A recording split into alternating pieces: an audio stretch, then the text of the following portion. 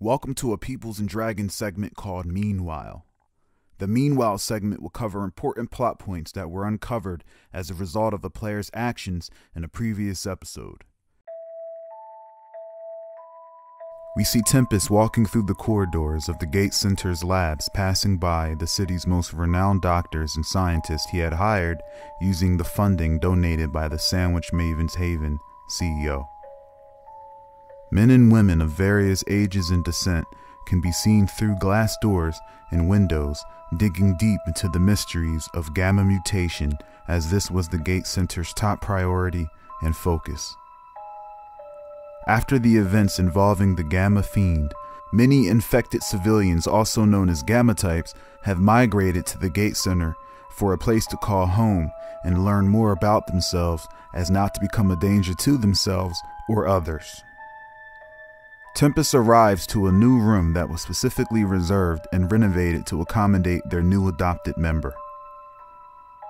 Tempus places his hand on the fingerprint scanner on the door, triggering access and causing a steel doorway to fold up mechanically.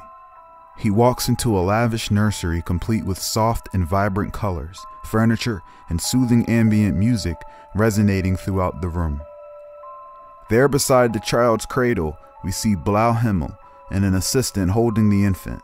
Blau walks over to Tempus and insists that they go somewhere private to talk. We cut to a view of the city from the roof of the Gate Center. A large, prestigious, and iconic landmark, the Gate Center sat in the middle of all of Haven.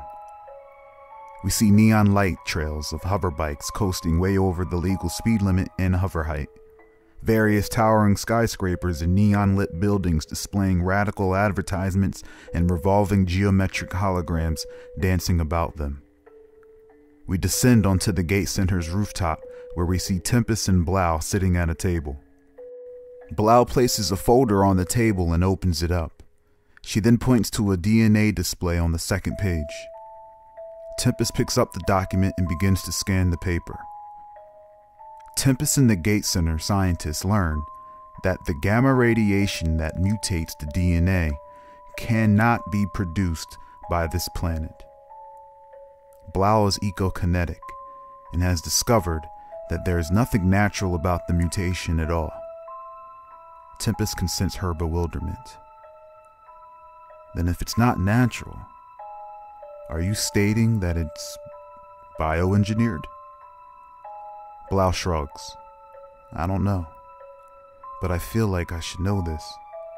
Blau stands up, then Tempus stands with her and agrees that it does seem familiar. The two both begin to ponder their bout with what seems like a bad case of amnesia. Blau then informs Tempus that that's not all. They detect similar gamma signatures coming from below them. Tempus looks confused and asks for her to elaborate. Blau flips the page to another diagram, except this one is of Haven's underbelly and into the crust of the planet. The same radiation signature found in the child's DNA can also be found pulsating below this very city. Something unknown is under us.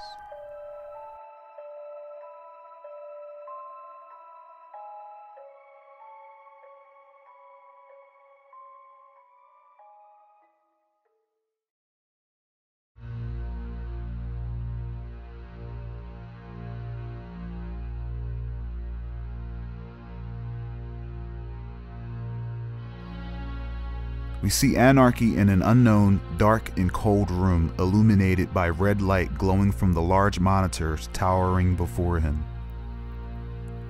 On the monitor, we see in one frame the alien hooked up to a machine being probed and tested.